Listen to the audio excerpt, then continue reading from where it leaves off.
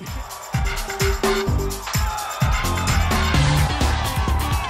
off the block, Davison gets a hand on it. Sanders on the near side for Nelson. Puts it across the chest, and Nelson ends the long rally. And that's a standing ovation for Colorado State. The free ball over. That's how Washington plays it in the middle. Blocked by Florida. Stephen. What a block in the middle for CSU.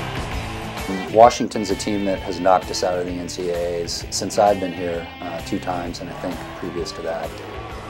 Beating Washington at home was huge, and it was the highlight of my experience. Sanders on the near side for Minch. It's huge because you always hear about the Washingtons, and I mean, they're top dogs and everything, and it's just awesome to think that our team was able to handle them. Washington, Sanders on the near side for Minch. Minch puts it on, and that's maybe one of the hardest skills we have seen from Minch.